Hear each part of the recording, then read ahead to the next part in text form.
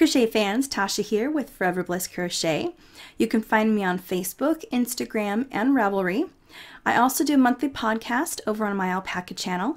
You can find the links to all these down in the description box. In this video, we are going to be working on the chevron pattern. And this is a really fun pattern that uses increasing and decreasing. If you're not familiar with how to increase and decrease, watch the video I did just before this one that goes into detail about how to do it. I'm not going to be covering that here, so if you haven't done that yet, go watch that video first and then come back. So in this pattern that I'm using, I have chained 32, and I'm going to be working into the back ridge of the chain. Reason being, if I put my stitch in this back loop, the back ridge, on the front it leaves the V exposed, and so this edge is going to look just like the other edge with the last row having V's on top. To start off this pattern, we're going to skip the first 3 chains and work into the 4th. And again, I'm working into the back. So 1, 2, 3, 4, and I'm working into the back. This is going to be a double crochet. All the stitches for this pattern is double crochet. So now I have this chain 3 here, which is going to act as a double crochet in the pattern, and then the double crochet I just did. Now we're going to do a double crochet in the next 3 stitches.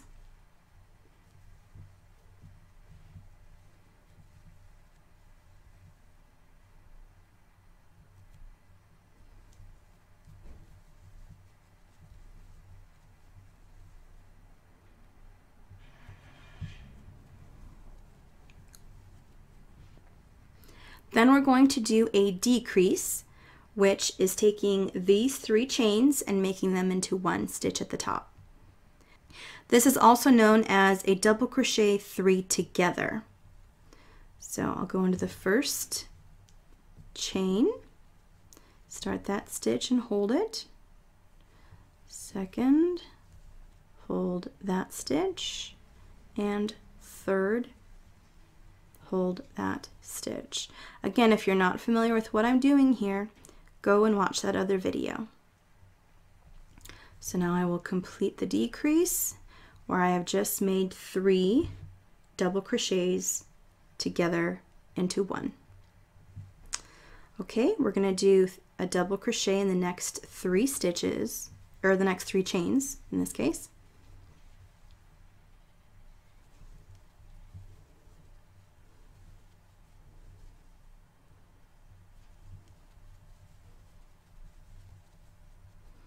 Okay, so that was 3.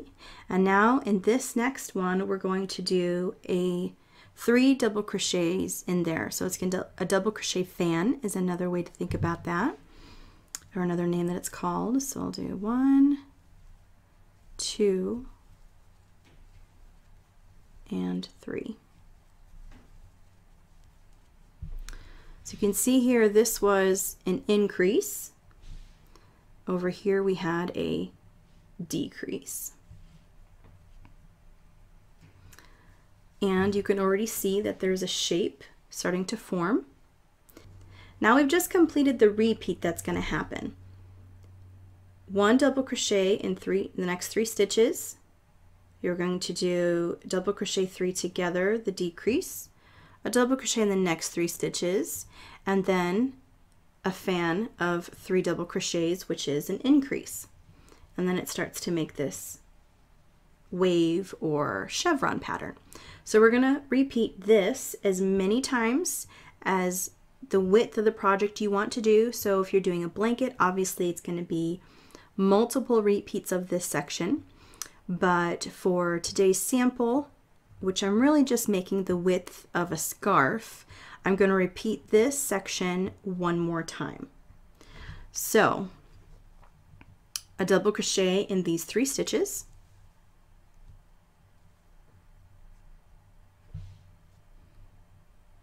sometimes you have troubles getting your hook in there, Another one.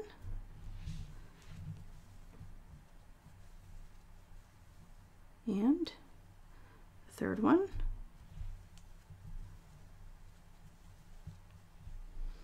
Then we're going to do a decrease these 3 chains into 1 stitch.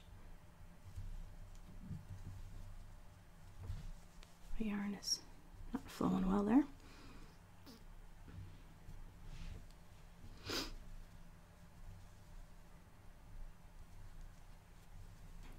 Okay, there's the third one.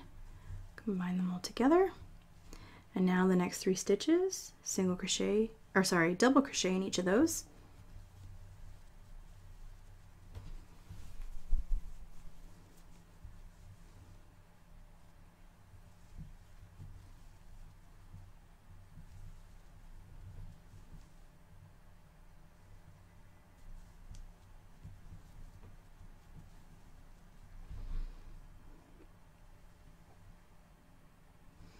And then we're going to do an increase of this 1 chain where we put 3. So it's a double crochet fan. We're going to do 3 in here. And that would complete the second repeat. All right, and you can see even more so now that pattern forming. So now we have 2 valleys and 2 peaks. And to make this look a little more even, where the 2 peaks are going to be in the center, I'm going to continue with double crochet in the next 3 stitches. My back ridge kind of got buried there.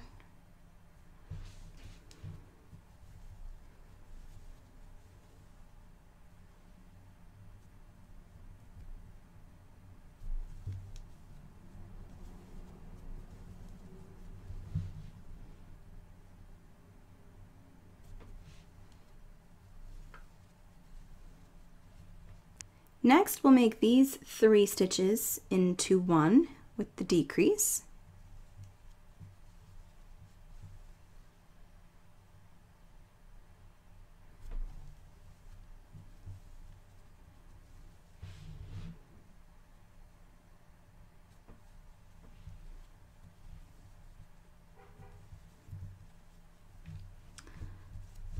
Then we have a double crochet in the next 3 chains.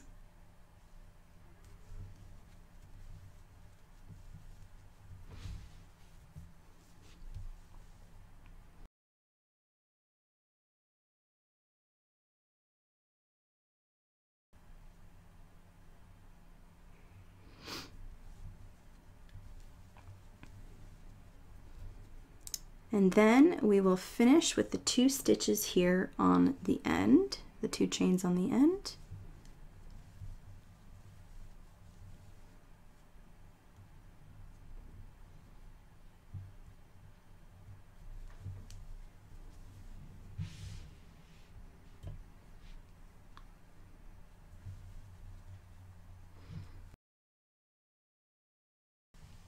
So here is my finished row. You can see I have 2 peaks and 3 valleys. The increases make the peaks and the decreases make the valleys. You'd follow the same pattern for every row, which I will include this pattern down in the description box. And you'd have peaks on peaks and valleys on valleys. And you could alternate colors for different rows, maybe do 2 rows of one color, the third a different color, and keep alternating. That would be really fun. In the description box, I've also included some patterns from Ravelry that are free that also use this chevron pattern. So some blankets, some cowls, some different things there that you can go ahead and make this into something. If you like this video, please give it a thumbs up and remember to subscribe to the channel. If you have suggestions for future videos, please leave me a comment. Let me know what you'd like me to make. Happy crocheting, and I will see you on the next video.